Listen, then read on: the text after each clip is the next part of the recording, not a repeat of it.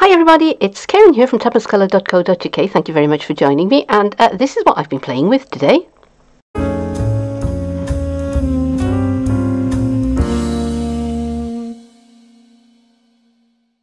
I came across this technique in the Craft Stamper magazine using pigment powders.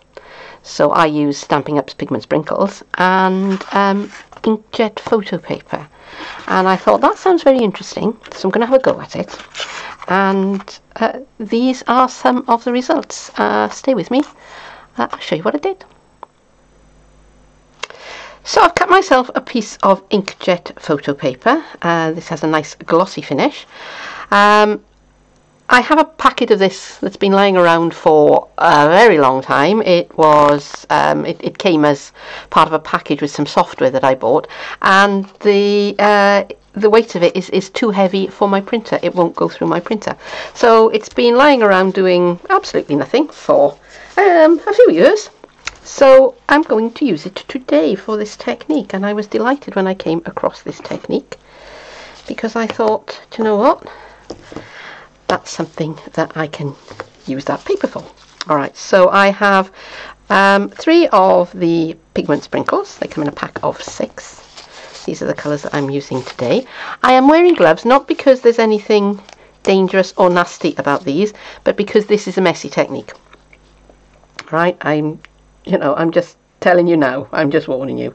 And if I don't wear gloves, I will get it all over my hand. So I'm just very lightly, that's probably ample, putting down some of the Melon Mambo, and I have Mango Melody, so we'll put some of that down as well. I can't really go by the colour of the crystals, because when you activate them, magic happens and they become a different colour. Okay, so that's probably much more than I need. Just going to tap those out. Now, I saw this technique in a magazine, and they were using brushes, which Stampin' Up used to carry, but they now have their own colours, which coordinate well with the Stampin' Up colour range. Okay, so I'm going to leave it at that. I don't want it running, I just want it kind of activated and bubbling up. So here is my piece of photo paper, inkjet photo paper, and I'm just swooshing it onto my mat. And look at that. And because it is inkjet paper, it kind of grabs the colour straight away, and I can go over the top of it, and I am well happy with that result. Maybe a little bit more there. So I just dab it until I'm happy with it, and I'm going to put that on one side for the colours to dry. But because it's inkjet paper, that is not moving. Alright, so normally when if I did that, the colours would all kind of run into one another, but that is not happening. The inkjet paper just grabs it. Okay, so should we try a different colour? Why not? So just clean up with a bit of paper towel.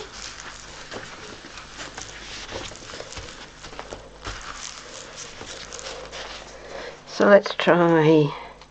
So this is Gorgeous Grape, and we have some Bermuda Bay, and shall we leave it at those 2, or shall we throw in a tiny bit of the Melon Mambo again?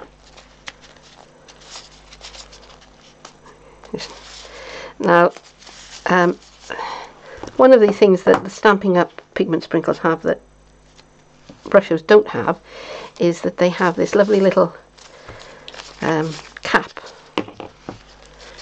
and they come already pierced, because with brushes you have to, if you want to do this kind of sprinkling action, you have to pierce your own. So that was Bermuda Bay. even though it doesn't look very much like Bermuda Bay on my blending pad here, but it is, trust me. And this is now the Gorgeous Grape. So just a few sprinkles, not too many, because a little bit of this goes a very, very long way, trust me. Oh wow. Okay, loving those. That's probably more water than I actually needed, but never mind. Here's my photo paper, my inkjet photo paper. Now, of course, you could do this with gloss paper, with watercolour card. Of course, you could do it with any of those things. That's glued itself to my mat. Let's bring that up. But for that instant grab, see, look at that. That's not moving at all. Look at it. For that instant grab, yeah, photo paper does the trick. Wow, look at that one. That's super rich. Okay, so I'll put that one on one side for the ink to dry. So after I finished playing around with the pigment sprinkles, I thought I'd have a go and see how well the technique would work with some of the re-inkers, because it kind of should, right? And I'm going to do it slightly differently. I'm just going to give this a light coating of water, and I'm going to start with some, this is Daffodil Delight. So let's have some sprinkles of re-inkers. This is Mint Macaron. Ooh, that came out a bit quicker than I thought it would. And some corn clover. Okay. I'm just going to give that a little bit of a spritzing, just to get the colours moving. And these are quite runny, quite smooshy.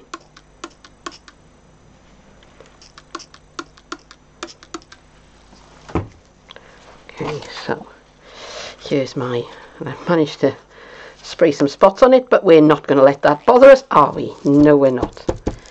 And we're going to smoosh that down. Lift it up, and ooh, I like that. And I've actually got plenty of ink left, and I've got another piece of card cut here somewhere. Not going to waste that ink. Oh no. Let's go for take two. And as you can see from the marks on the back of the card, it's a jolly good thing I am wearing gloves. Okay, and this one is a little bit paler. And again, but it just, the coating on the photo paper just grabs the ink and it just stays there. Right, so I'm going to leave those two dry as well, and then I think I'm going to come back and I'm going to try and make something with them. And here they are after they've had a few days to dry, and I put them under some heavy books to kind of squash them flat because they did curl up a bit. And okay, so I can now create something out of them, or I can put them on one side and do something with them later, but just for the purposes of today I think I'm going to work on this one. And I'm going to use my my Stamparatus. I've decided that I'm going to work on this piece today. I'm going to put the others aside and maybe use them for different projects. And I want to use the Eiffel Tower stamp from Parisian Beauty. And I'm going to use a straight edge so that I line my stamp up so that it's nice and straight, because I don't generally do straight. I have to have help. So I'm happy with that. So I can take that out of the way and I can pick up the stamp on the plate of the Stamparatus. Alright, so I'm going to use Memento Tuxedo black ink, and I'm going to kind of rub the surface of the stamp with this, because this is a very detailed stamp. It's one of our, can't remember what they're called now, but they are the ones that look a little bit like almost photographic quality. And I'm just going to press that down.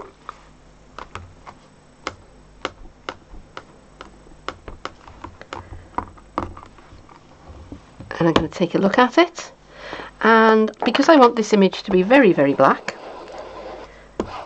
I'm going to go again, and this is one of the reasons why I wanted to use the Stamper Artist in the first place, because I can stamp back in exactly the same place, and as long as nothing's moved a tiny bit and I didn't notice, I should have a lovely clear black image. I want to trim this down to be quite a tall, skinny shape, and to do that I'm going to trim off some of the edges, and I'm using the edge of my trimmer here as a way to balance things out. So I've lined that edge up with that bottom corner of the Eiffel Tower, and I'm just going to trim that away, and I can keep that bit. And now I'm going to turn it over, and I'm going to do the same thing again on this side. So the edge of the trimmer lines up with that inner corner there of the Eiffel Tower, and I can trim that away. And now that should be pretty well balanced, and I can trim a little bit off the top. So this is 6 inches, and I don't really want it to be more than 5 1/4. So let's trim a bit off there. That's going to be a bit too low, I think. So let's go to 5 1/2 to begin with. And then I have to take the other 1/4 of an inch off the bottom.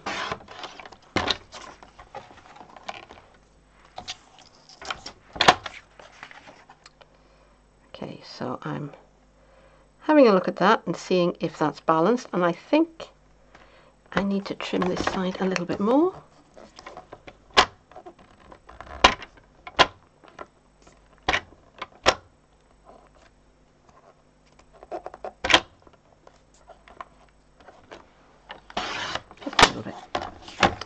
Fraction it. Okay, and I'm happy with that for the front of my card. And just for fun, I'm going to add a little bit of a hand-drawn border for this one. So I'm going to start by marking a little dot with my journaling pen, and I don't want to do across the whole thing. I just want kind to emphasize the corners a little bit. So I'm going to start about halfway along and at about the same level, and I'm keeping my eye on where I'm going to. So I'm keeping my eye on that dot because I want that line to join up with that dot, and if I keep my eye on that little dot there, then they will meet together. So same thing over here. I'm going to go just under halfway up, start at about the same distance from the edge, and I'm just keeping my eye on that dot, and if my hand shakes, that's fine, because I want that kind of hand-drawn look. And I've got my little border. So same thing in this corner, draw my dot, keep my eye on it, start about halfway up, and just keeping my eye on where I want to be, I'm just going to sketch in my corner.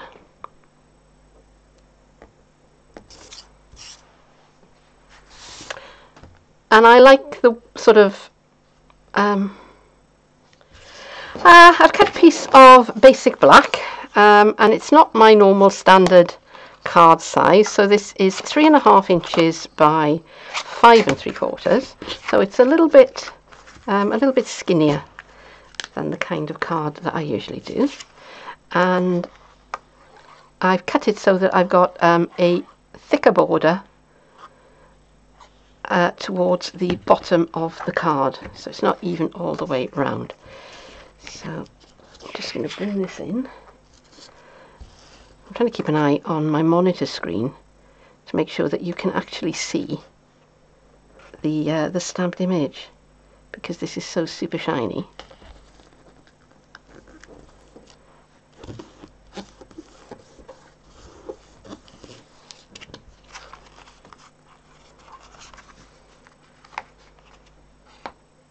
And there we are. And here is the card finished. Now I did trim that bottom border down a little bit, because my original idea was to have the whole of the front of the card just in the basic black, but when I put it up against the white of the card background, I kind of liked the white border, so I trimmed it down a bit, and I trimmed my my card base down a bit so that it was just a nice little skinny little card. Thought about adding some more sentiments. In the end decided, do you know what, for me this is all about that background and that image in the front, and I'm just going to leave it. I'm not going to mess about with it.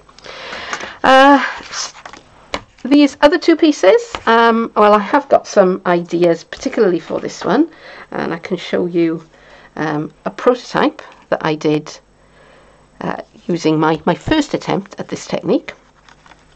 And I've also done a bit of die cutting on this piece. This is the piece that we used the re-inkers for, not the pigment sprinkles, and I really like the way this one came out, and I think it looks particularly effective if I just get a bit of basic black, if I pop that behind it like so.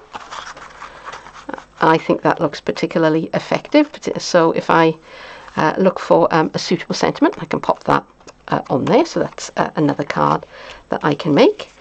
Yeah, this one was using the oh crikey, what's it called? It's the silhouette ones. Is it called? It's called Silhouette Scenes. So it was this stamp from Silhouette Scenes. I used that one. This one, I don't like the way this one came out so much. Mainly because the colours didn't work the way I wanted them to, but I will probably use this one and you know, punch some shapes out of it, or just use it for a background and kind of cover it up. But that was a lot of fun. I really enjoyed doing that, and I hope that you enjoyed watching it, and I hope that you give this technique a go, because I will bet that you have got somewhere lurking around some cheap and cheerful inkjet photo paper, and if so, use it in your crafting. But that's all for today. Thank you very much for joining me, and I hope I'll see you again sometime soon. But bye now. Bye bye.